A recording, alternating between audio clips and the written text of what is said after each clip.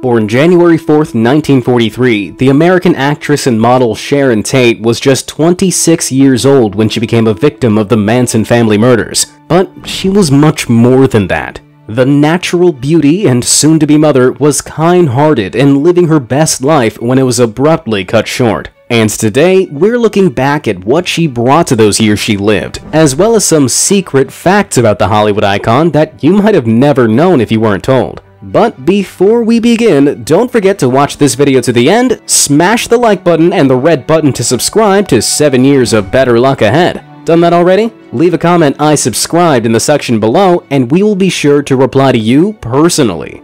Her early days. Sharon Marie Tate was born on January 24, 1943 in Dallas, Texas as the eldest of 3 daughters to Colonel Paul James Tate, a United States Army officer, and his wife, Doris Gwendolyn.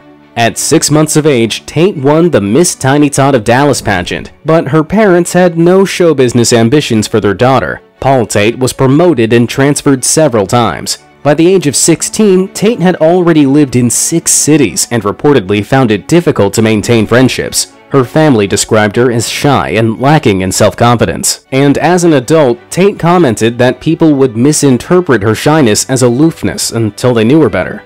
She was a beauty queen. As she matured, Tate was noted for her remarkable beauty, and no sooner she started entering beauty pageants, winning the title of Miss Richland in Washington in 1959. However, Tate had to give up her crown shortly thereafter when the family received news that the father was being transferred to a posting in Italy. But Tate's doll-like beauty would soon earn her attention for the rest of her life. Contract went wrong.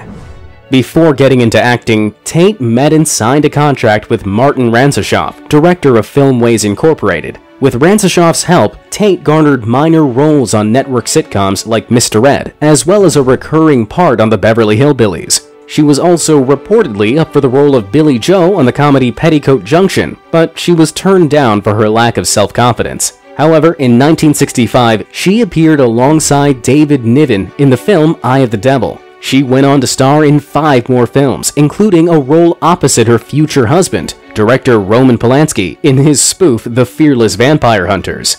She co-starred with Dean Martin in The Wrecking Crew and had her breakout role in Valley of the Dolls, for which she was nominated for a New Star of the Year Golden Globe in 1968. Time for romance. As Tate's star rose, so did her romance profile. She began a passionate relationship with dashing French actor Philippe Forquet in 1963 and became his fiancé in a matter of months. Their deep love, however, was also incredibly volatile. They fought almost constantly and struggled under the pressure of their careers. By 1964, they had split.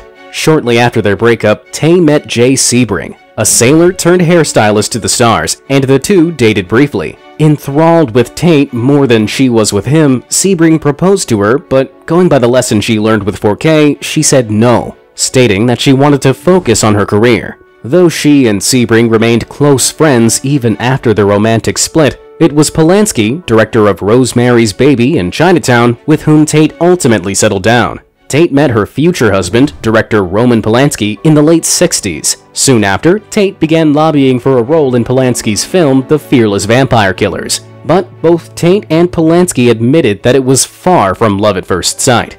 The shocking death.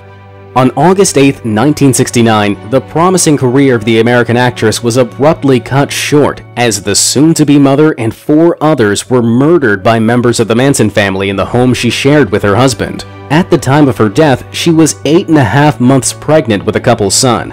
It happened late in the night between the 8th and 9th of August 1969, when Tate entertained friends actress Joanna Patet and Barbara Lewis for lunch at her home. Polanski telephoned her that day, as did her younger sister Deborah, who called to ask if she, her boyfriend, and another friend could come by to pick up a saddle Sharon had purchased for Deborah in Europe.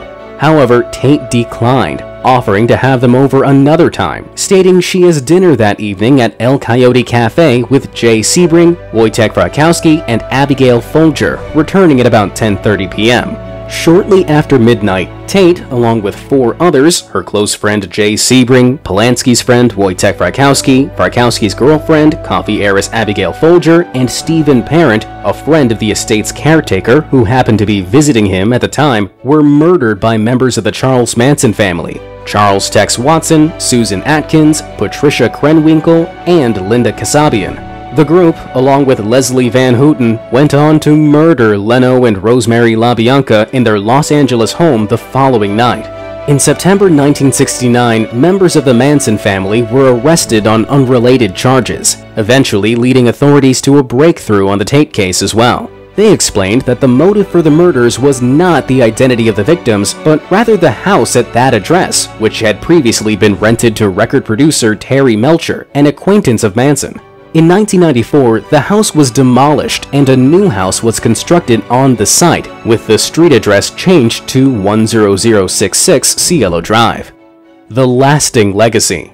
After her daughter's death, Tate's mother, Doris Tate, fought tirelessly for the rights and protection of victims, and in 1982, she helped get the Victims' Rights Bill passed in California, allowing for statements by victims about the impact of crimes committed against them or their loved ones to be entered into the proceedings at particular points in the legal process, including parole hearings. She later founded the Coalition on Victims' Equal Rights. U.S. President George H.W. Bush recognized Doris Tate in 1992 for her work, though she died later that year. Patty Tate, Sharon's youngest sister, took up the fight after that, helping to found the Doris Tate Crime Victims Bureau. Sadly, Patty also passed away from cancer in 2000, leaving the middle sister, Deborah, to continue the work.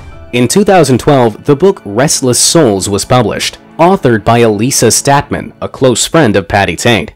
The book contains portions of the unfinished autobiographies of Sharon's father, mother, and sister, Patty. On June 10, 2014, a coffee table book by Deborah Tate called Sharon Tate Recollection was released. It is the first book about Tate that is devoted exclusively to her life and career without covering her death, its aftermath, or the events that led up to it. In the 2016 horror film Wolves at the Door, Tate was portrayed by actress Katie Cassidy, loosely based on the Manson family's murders. And in 2019, Once Upon a Time in Hollywood, a Quentin Tarantino film, was released, partly portraying the life of Sharon Tate, played by Margot Robbie.